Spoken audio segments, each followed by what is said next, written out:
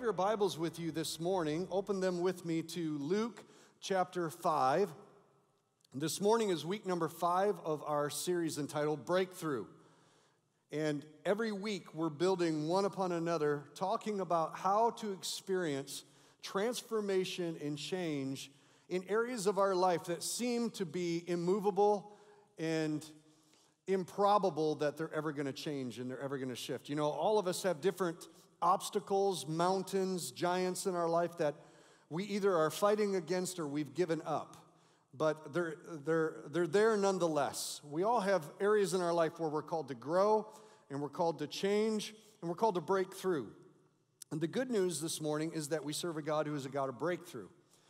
The difficulty for us sometimes is we don't know how to break through. We know the thing we want to break through, and we know that we should break through. We don't always know how to break through. And this morning we're going to be talking about the point of breakthrough, where breakthrough really begins.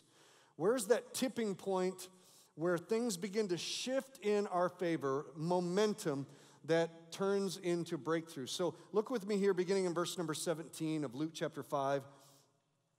It says, "Now it happened on a certain day, as he was teaching, that there were Pharisees and teachers of the law sitting by who had come out of every town in Galilee, Judea, and Jerusalem. And the power of the Lord was present to heal them. Then behold, men brought on a bed a man who was paralyzed, whom they sought to bring in and lay before him. And when they could not find how they might bring him in because of the crowd, they went up on the housetop and let him down with his bed through the tiling into the midst before Jesus. And when he saw their faith, he said to them, 'Man, your sins are forgiven you.' And the scribes and the Pharisees began to reason, saying, 'Who is this who speaks blasphemies, who can forgive sins but God alone?' But when Jesus perceived their thoughts, he answered and he said to them, 'Why are you reasoning in your hearts? Which is easier to say, your sins are forgiven you, or to say, rise up and walk? But that you may know that the Son of Man has power on earth to forgive sins, he said to the man who was paralyzed, I say to you, arise, take up your bed, and go to your house. And immediately he rose up before them, took up what he had been lying on, and he departed to his own house, glorifying God. And they were all amazed, and they glorified God, and they were filled with fear, saying, we have seen strange things today. We have seen strange things here today. What's interesting to me is that the response of the crowd to Jesus doing what was normal to him was they called normal in the kingdom of God something that was strange. Because miracles and breaking points and change and supernatural type of things in our world are described as strange. When I read that last verse where they said that we have seen strange things here today, it reminded me of the show that Jane and I are binging season 2 on right now. We have been seeing stranger things. They saw strange things. We're seeing stranger things. And we're in season 2 right now. How many of you have seen any of Stranger Things? Anybody? Okay, a few of you watched it. We completely binged season 1, and then we've been waiting around for season 2, and now I'm on like episode 5. So if you don't know what Stranger Things is, it's this Netflix original series that was, it's a story of 4 friends who grew up in the 1980s in a small Midwest town, who were just going to school, doing life in middle school, high school, and strange supernatural things begin to happen in their town that they don't know how to describe and don't know how to respond to. In fact, many of the people in the town have no idea what's going on, but one of their friends goes missing in season 1, and it's all about them trying to find their friend and in the process confront all of these kind of supernatural elements that are breaking into their town.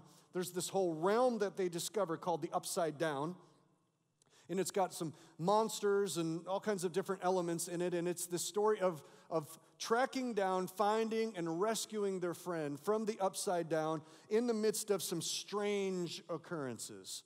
Now, I don't like this show because it's the greatest scientific, greatest computer-generated artistry or any of those kinds of things. I love it because it's set in the 1980s, which is the greatest decade that the world has ever seen. If you are under 30 years old, I know you think it's not, but you missed it, because it was totally rad. It was tubular, man. It was like, gag me with a spoon. And so I don't know whether the show is called Stranger Things because the fashion is stranger or because of the supernatural element, but I tell you, I love it because it's nostalgic. I mean, everything in the show is set in the 80s, and they're meticulous about it. Like the phone that is actually hung on a wall. And you had to like hold it, and it had a cable connected to it. Imagine that. They wore corduroy jackets, Levi jackets with fur collars that are now back in style. I actually bought one last year after I watched the show. It's the second one I've had. I had it the first time when it came out in the 80s. Now I got it back again. And here's the official definition of old. You know you're old school when things that were in when you were a kid then go out of style and then come back in style. I have a pair of Vans tennis shoes that I had the exact shoes in the 1980s. And now I have them again, except now on the back of the sole it has a tag that says old school Vans. That's the manufacturer's way of saying, if you bought these and you had them the first time, you're old. Feathered hair, Jordache jeans, Bugle Boy, Nike Cortez, Schwinn Stingray bikes. Come on, somebody. Reliant K cars. I mean, all of the elements of the 1980s. I love it. And so as I watch it, I'm reliving my childhood in many ways. But it got me thinking that the story of Stranger Things is very similar to the story that we just read about a paralyzed man who had some friends who were willing to go above and beyond the normal to put him into proximity to Jesus in order to be rescued and to be healed. You see, in the show, Stranger Things, there's 4 friends who are unwilling to let stranger things keep them away from finding and rescuing their friend. And in this story, there are some friends. It doesn't tell us how many of them, but they're friends of a paralyzed man, and they are unwilling to accept his condition as the best it's ever going to be. All he's going to get, status quo, just deal with it. They find out that Jesus is in town, and so whether it was their paralyzed friend who initiated it or whether it was the friends who picked him up and said, we're taking you, it doesn't matter. Together, they all made a plan to take their friend and to bring them to where Jesus was, you see, because they had heard about this Jesus. That Jesus changed things. That Jesus was confronted with sick people and made them well. That Jesus was confronted with people that were demonically possessed and he set them free. He was confronted even with death itself and reversed it. He was confronted with lack and he overpowered it. And so now Jesus has come to their town, and so they said, let's load up our friend and let's take him there. And I tend to think it was the paralyzed man, actually, who, even though he's immobilized, says to his friends, take me to Jesus. And his friends partnered with him and said, we're gonna do whatever we got to do to get you into the proximity of Jesus. And you know, this story not only relates to Stranger Things, the show, but I think it relates to each and every one of us in the different places of our life, at the different times and the different seasons of our life, when it seems like the things that we want to change aren't changing. When it seems like the things we hope will shift aren't shifting.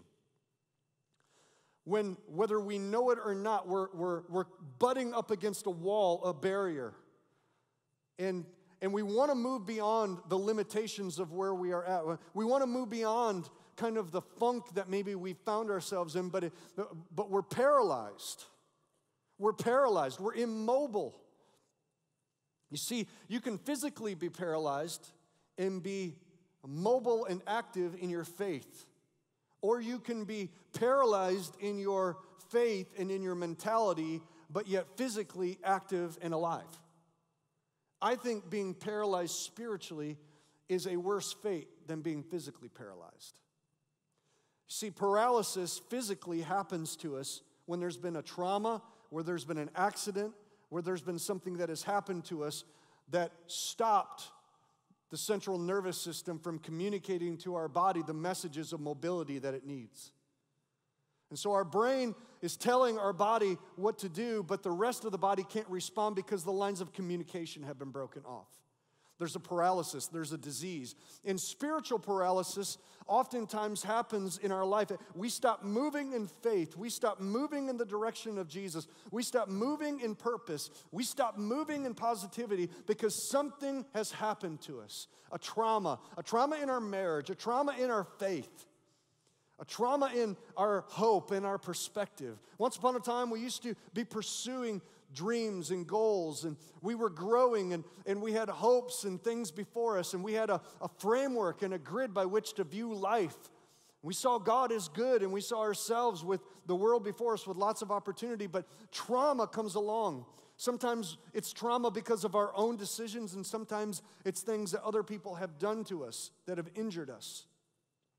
Or sometimes it's because of situations that we're in, and we just find ourselves on a stretcher of life, our soul just laid out with the inability to move.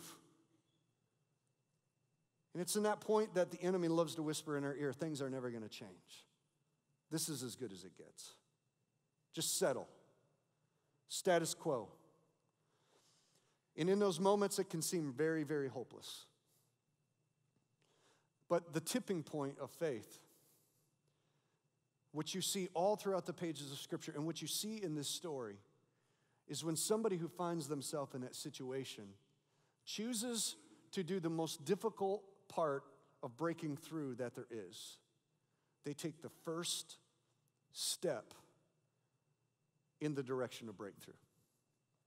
The first step. Their faith becomes active, and they choose to do what seems illogical and irrational to do. They begin to take the first step. This man gets his friends together, and he says, "Take me to Jesus." That's the first step. That's his offensive act. Offense can be active. It can be like a football team that is offensively has the ball and is moving it down the field. Or offense, an offensive move, can be something that actually offends our thinking.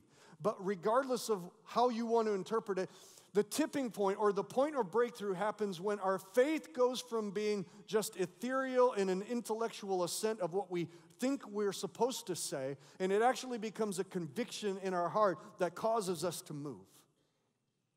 That's the tipping point of change. It's faith. It's active faith. You see, a lot of people will say, well, I believe, and they can list off what they think or what they claim to believe. I believe in God the Father, creator of heaven and earth. I believe in Jesus Christ, his only begotten Son, born of a virgin. And we can list off our creeds and we can declare our statement of faith. But sometimes our belief system can just be what we know we're supposed to believe here. But I will tell you, what you really believe is actually lived out consciously and subconsciously through your actions. Because it's possible to be in the church and say, I believe in God, but yet Monday through Saturday, you live like a practical atheist. It's possible for you to say, I believe God's good, but every reaction you take in your life is a defensive response because you become convinced that if anything good is ever going to happen in your life, you're going to make it happen because you can't trust God. And it may not just be Godward. It may be in the people that are around you. I don't believe that my spouse is trustworthy. And so you live your life constantly in the state of suspicion. And the idea of trying to trust and believe in them. Taking that first step is the most difficult step. Taking that first step as a business person to trust once again is the most difficult step. But if we'll take the first step, the most difficult step, that's the point where breakthrough begins to shift, where momentum begins to shift. It's the most difficult step. It's the first step that becomes the point of breakthrough. Jane and I enjoy running, and, well, maybe I should refine. We run. And sometimes we enjoy it. Sometimes we're like in this, season where we're just running we run 4 or 5 days a week, and it's just easy, and you're in that routine. And then you get into these times where you're just busy or you don't feel good or it starts getting cold out or it's darker in the morning where I don't want to run. So I wake up and I talk myself out of it. Can anybody relate to this? Or it's like you wake up and you're just like, man, I should run. And there's actually times I put my clothes on. And then I sit down and I think about running. Look at my watch and it's like, okay. 5 minutes. I'll go in 5 minutes. And then I talk myself out of it. And I'll just do it tomorrow. You know, tomorrow's a better day than today. I need a rest day. I'm a little tired. I should really go study. Or, it's a little dark out. Is it raining? Threat of rain? Okay, it probably shouldn't rain. I don't want to get... So you talk yourself out of it. But once you get out there, do you know the most difficult step is the first step you take with intention to go and do something? It's called a step of faith. And all throughout the Bible, what we realize is that God is a God of breakthrough. Stranger things are actually normal to Him. Strange things, kingdom things, healing, miracles are normal to God. The things that you and I read about in the Bible that are supernatural are hard to believe and hard to understand sometimes because we're viewing them through our 3 dimensions and our 5 senses in our own intellect. And we try and perceive God, who's the creator of the heavens and the earth, who doesn't operate on 3 dimensions. He can create as many dimensions as he wants to, probably operates on 1 billion dimensions all at once. He's outside of time. He makes things that don't exist. He can alter them at his will. And we try and read them through the lens of our little finite West Michigan mind. And we try and say, God, I'll believe you and trust you when I can understand you. And it's like a calculus major flipping his textbook in front of an infant and saying, that's truth, read it, it'll answer all of your questions. And we're on the other end of that saying, God, I'll trust you and believe you when I can understand you. Can I just promise you, God is not finite like you are. You're not going to understand everything. And what you think is difficult and challenging, God calls normal. But here's what I know is that every time God does help and brings a breakthrough in the stories of Scripture, we have a tendency to emphasize the miraculous, supernatural part of things. But those are always in response to humans, man or woman, taking the first step, the offensive step, the initiative, the active faith, and doing what seems to be impossible. Think about this. Jesus heals the man with the withered hand, right? What does he say to him? Stretch out your hand. Well, Jesus, if I could stretch out my hand, I wouldn't be asking you to heal me. No, just stretch it out. You move, God moves. The man who's laying on the cot, rise up, take up your bed. Well, if I could take up my bed, I wouldn't be lying on it. Well, just stand up. See, a lot of times we lay on the beds of our situations and we say, God, I want to feel something and know something 100% before I respond to it. And God says, well, you'll know it 100% once you've done it.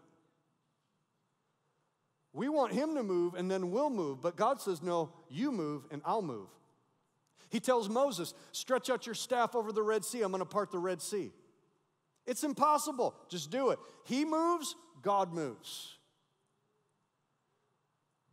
Jesus feeds a multitude. He tells the disciples, guys, feed the multitudes. Well, Jesus, we would if it would take 200 denarii for us to feed all of these people. That's 3/4 of a year's salary. In Southwest Michigan, that would mean it would cost $30,000 to feed all those people. And so they complained to Jesus, Jesus, we don't have money. Jimmy John's is freaky fast, but it ain't freaky cheap. How are we paying for this? How are we paying for this? Jesus says, tell them to sit down in groups and bring me what you got. What do I have? All we've got is this kid's Lunchable. It's got a couple sardines and crackers in there. Bring them here to me. First step. Here you go. Jesus says, watch this. Miracle, miracle, miracle. Bam, bam, bam, bam, bam.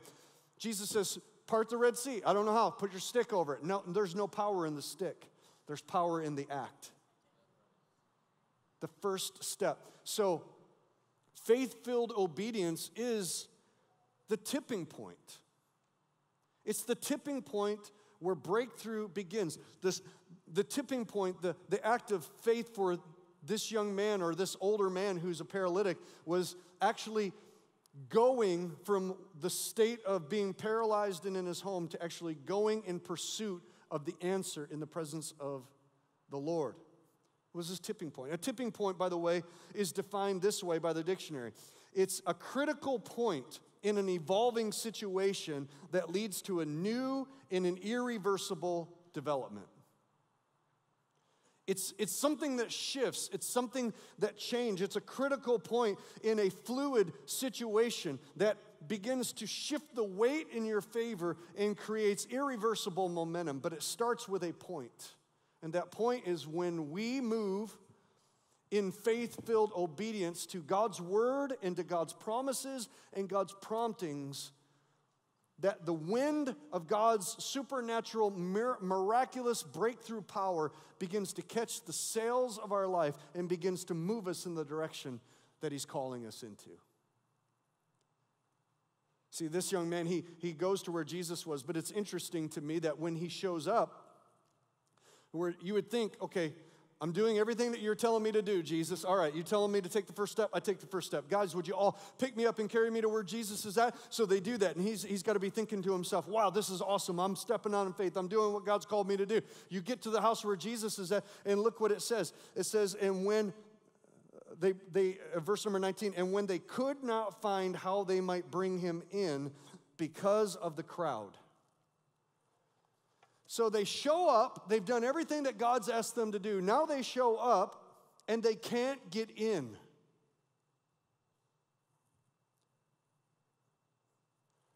This is the place where after you've done everything that you know to do right.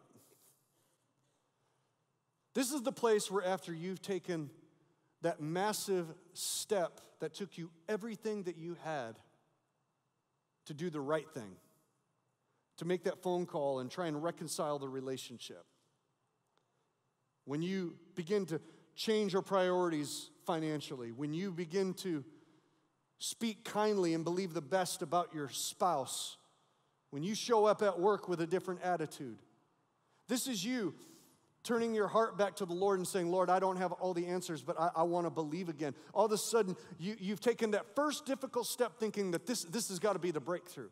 And then all of a sudden, you find yourself in a place where you can't get in to the very place where Jesus is that you want to be because there's still some barriers. This is oftentimes where we've taken the first step towards breakthrough, but we come up against an even more difficult obstacle that seems like a breakdown. A breakdown in our faith. This is where it's tempting to say, all right, I give up. I tried. I can tell you I've had that moment. I've had those moments many times in my life where it's like done the thing that I thought was right and then it didn't work out. Reached out, had a conversation with somebody. You humble yourself. You're just like, man, I'm so sorry for where things are at. It was my fault. And you humble yourself. You do the right thing. And then they look at you and say, yeah, it is your fault. And I don't care what you say. And I don't want to have anything to do with you. And you're just like, wait, whoa, where'd this come from? I thought, Jesus, you said this was my breakthrough. And now it feels like a breakdown. Lord, I prayed 100 times for an answer. I prayed 100 times and believed. And it took everything I had to, in this moment, believe you. But now I did what I thought was right, and look, it's happening again. If we're not careful, this can be the breakdown of our faith. But I love what his friends and what he does in response to the fact that he can't get in because of the crowds. It says, immediately they climbed up onto the house and began to pull back the tiles off of the roof and lower their friend down into the Jesus. You see, when they came up against the no, instead of their breakdown of their faith, they actually elevated their thoughts by looking up and not taking no for an answer. Tenacious faith. See, sometimes what we need to do in those moments when our head wants to drop because we've just lost the air out of our lungs and our hope has been sucked out of our soul. In those moments, we need to elevate our thoughts. We need to lift up. You know, the Bible says that he is the lifter of our heads. What does that mean? It means that sometimes we've got to do what Colossians says, where we've got to put our mind on heavenly things. We've got to begin to think different thoughts than what is natural in that moment. Because in that moment, we just want to be like, I'm just brushing my hands off on that relationship. I'm never going to believe again. I'm not going to try. That church is crazy. That woman's crazy. I'm crazy, and I'm just done. I've had a breakdown. I'm going back to my cot. I'm going back to my life, and I'm just done. But instead of having that moment of breakdown, they lift up their heads at the roof and said, if we can't go in through the door, then we will go in through the roof. Think about this. Instead of having a breakdown when they're confronted with the inability to get their breakthrough, they climb up on the roof and they break in. It's B&E faith, breaking and entering faith. You have permission as a Christian when you are confronted with an obstacle that stands between you and what God is calling you to do, between you and the promises of God, between you and the change and transition that you know God has called you to. You have permission to break and enter to get to Jesus. Now, caveat. Young person, don't go get arrested for breaking into someone's home and then blame it on Pastor Lee. He said, I was in church. It was the only thing I heard. He said I could break and enter. Now, I'm talking about breaking and entering beyond barriers. I love that breaking and entering mentality. Because what it says is I'm not taking no for an answer. They climbed up on the roof, guys. Have you ever climbed up a ladder under a roof? That's hard enough by itself. But then carrying a man, a full-grown man on a cot, that takes some blood, sweat, and tears and determination. They get up on top of the roof, and they know if I can just get down through this roof, if I can just break into the presence of Jesus, everything I need is there. Everything I need is in His presence. Sometimes we just have to have some tenacious, take no for an answer faith that says, I'm going to do whatever it takes to get into the presence of Jesus. If it means fighting through some rain to get into the presence of Jesus. If it means getting up early to get into the presence of Jesus. If it means turning off the television to get into the presence of Jesus. If it means putting my phone on airplane mode to get into the presence of Jesus. If it means changing the way that I live my life, changing my circle of influence to get into the presence of Jesus, I'm willing to do it because I believe my breakthrough is found in getting into His presence. If I can get into proximity to the changer, my life will change. And so they begin to peel off the tiles. Tenacious, won't take no for an answer faith. I call it creative rebellion against barriers. It reminds me of my son Jared, that when we were living in Plainwell, he was about 4 years old. It was in the month of April. It was one of those really warm weeks in the middle of what still should be winter in Michigan. And I know it was still winter because in the middle of our cul-de-sac, we still had this huge mountain of snow that the plows had piled up there. But it was one of those days, it was a Saturday, it was like 60, maybe 65 degrees or 60 degrees. And, you know, all the kids come out of the house. They've all got cabin fever. So Jared's 4 years old, and he's running around with the neighbor kids, and he comes into the house on a Saturday, and he says, Dad, the neighbors are going to run through the sprinklers. Can I run through the sprinklers? I'm like, what? There's no way you're running through this. He wants to put on his swimsuit and go run through the sprinklers. Well, the other kids are doing it. The older kids are doing it. And I'm like, well, you're not doing it. Why? Why, Dad? I said, because you're going to get wet, and then you're going to get cold, and then you're going to get sick. So you're not doing it. But Dad, zip, no. And I thought that was it. He walks outside. He's just kind of slumped over. He's disgruntled. He walks out of the house. And about half an hour later, I thought it was over. Jane comes out of the kitchen. She walks up to the front door. We had the screen door open. She's looking out. And she says, Lee, you have to come look at your son. I was watching the Tigers. And I'm like, what? So I walk up to the door, look out. And here's Jared slinking back from the neighbors, trying to be all slick about it. But he's in his full snowsuit. Hood up, pulled tight, gloves and boots soaking wet. And he sees us through the door. He's just standing there in our driveway. because he knows he's busted. I open up the door. I'm like, get in the garage. So I go through the kitchen, go out to the garage. I'm like, son, what are you doing? I told you you could not run through the sprinklers. He said, no. You said I couldn't get wet and cold because then I'll get sick.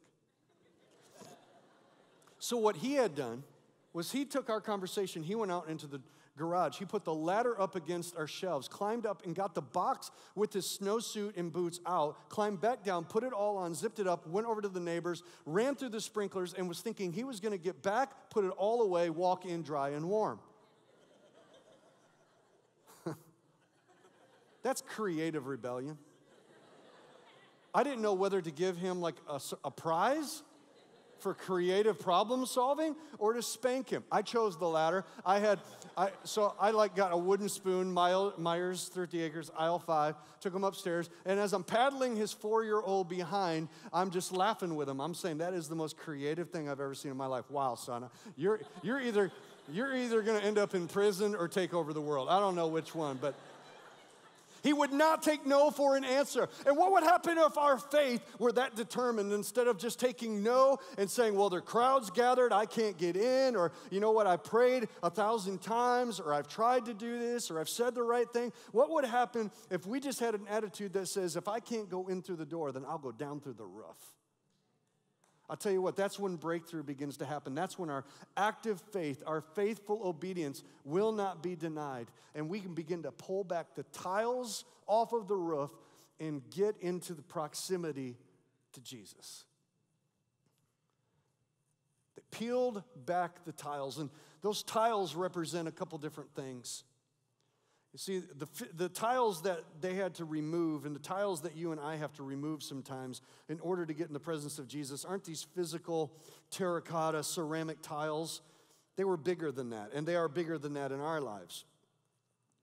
He had two main obstacles, and these two sets of tiles are the same tiles that if you and I are going to be B&E Christians, we're going to have to peel back these same tiles because they all have to do with our mentalities. The first one is we're going to have to do away with the crowd mentality. You see, the first step, they came to the house and they couldn't get in, it says because of the crowd. And can I just tell you today that the loudest voice in our lives most of the time is the voice of the crowd. It's what everybody thinks. It's what social media says. It's what groupthink. It's what culture says. It's the norm, it's the status quo, it's what everybody else is doing. It's the voice of comparison. It's the voice of needing other people's approval, of not wanting to stand out. We care way too much what everybody thinks. We care how many likes we're getting on Facebook or how many followers we're getting on Twitter, how many retweets we get or how many likes we're getting on Instagram. Social media has taken our insecurities to a whole nother level. And I love social media. It's an awesome tool, but it's a terrible slave master. And if we live for the crowd, if we care way more about what everybody collectively thinks, we'll never stand out from the crowd. Don't be surprised if you get what everybody else is getting when you do what everybody else is doing. We need to break out of the pack mentality. We need to be able to think. We need to be able to believe. We need to be able to stand. We need to be able to climb the wall over the top of the crowd and actually break through. We're going to have to peel back some tiles of a crowd mentality that does not produce a breakthrough in our lives. Crowd mentalities do not produce breakthroughs. Every inventor who has ever made a massive contribution to our world and scientifically, whether it be a discovery or an invention, has not stayed in the normal lane that everybody else is thinking in. They think outside of the box. You see, crowd mentalities are safe. But breakthrough happens on the battlefield of risk. It's where faith and active obedience take place. So the first set of tiles you're going to have to peel back is the crowd consensus mentality. The second one is you're going to have to deal with religious reasonings. Look at verse 21. And the scribes and the Pharisees began reasoning, saying, Who is this who speaks blasphemies? Who can forgive sins but God alone? But when Jesus perceived their thoughts, he answered them and said, why are you reasoning in your hearts? That word reasoning is talking about religious mindsets. And let me just tell you that in Jesus' day, there were two polar opposite wings of religious mentalities. And both of these two polar ends still plague believers today, Christians today. One is the Pharisees. They were the ultra-legalistic ones who felt like they needed to be in control of everything. And so they're the ultra-conservatives, legalistic over on this end of things, and they're the ones who are standing there while Jesus is healing this man, and they're hung up on the fact that he's stepping outside of their manual. On the other polar extreme are the Sadducees, and they are the ultra-liberals. They're the ones that refuse to believe in supernatural things. They don't believe in an afterlife. They don't believe in angels. They don't believe in anything. They love their position because of the political clout and the wealth that comes as a result of that. So you've got one wing over here that doubts the supernatural, and you've got a legalistic bent over here. And both of them make up a religious mindset that Jesus confronts their reasoning.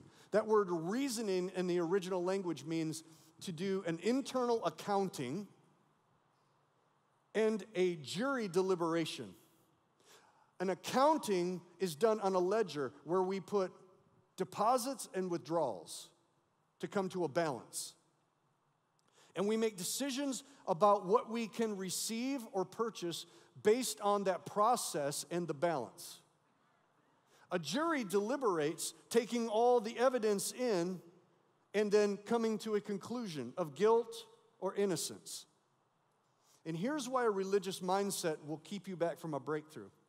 Because oftentimes when we're operating out of a religious spirit, we're doing the math about how many good things we've done versus how many bad things we've done. And we only think we can receive a breakthrough or a change or a shift in our life when we have done enough good that outweighs our bad. And if our balance is at the bottom, is in a state of deficit, then we just give up and we find ourselves in a state of spiritual breakthrough debt. On the other side of the equation, in the jury deliberation, a religious spirit will take all of the evidence and will take all of God's promises and all of our experiences, and we will make a verdict. We will make a judgment even about God. About whether God is good or whether he's not. About whether God is faithful or whether he's not. And we become the judge and the jury, and God is put on trial. That's who was on trial right here. It was Jesus, the Son of God, on trial. And both of those mentalities, religious mindsets, will keep us back from experiencing breakthrough. But a step of faith will always change the situation. What does he say to the man? Rise up, take up your bed, and go home. You see, after his encounter with Jesus, he ends up going home carrying the very thing that carried him on his way there. What would it look like in your life if the thing that right now you feel like is controlling you, the barrier that you can't seem to break through, the mentality that's seeming to dominate your life, the indifference that's just clouding your thoughts and your perception, what would happen if that was no longer a barrier? Can I just tell you, it's not you doing enough good to fill the margin and fill the ledger so that at the bottom it leaves a balance that you think you can cash in to get something from God. At the bottom of God's ledger, there's only one name that really matters. It's the name of Jesus because he paid it in full. You relate to God on the basis of grace through faith. And if you think over here as a jury, you're somehow going to take all of this information and with your intellect and your vast wisdom, you're going to somehow determine whether God is who he said he is or is able to do what he said he could do. We need to put ourselves in a position where we're not judging God, but we're submitting to God and saying, God, you must see some things that I don't see. You must understand some things that I don't understand. I can't fathom all the things that you know. All I know is this: if I just get in the presence of the one. I don't need to know about the what, the why, or the how. I just need to know the who of breakthrough. Would you stand up with me all over this room?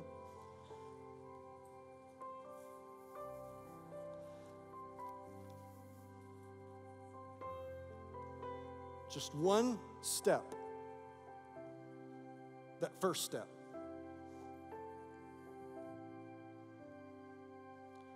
See, when you step over the threshold, you leave one place, you begin a journey in the pursuit of another.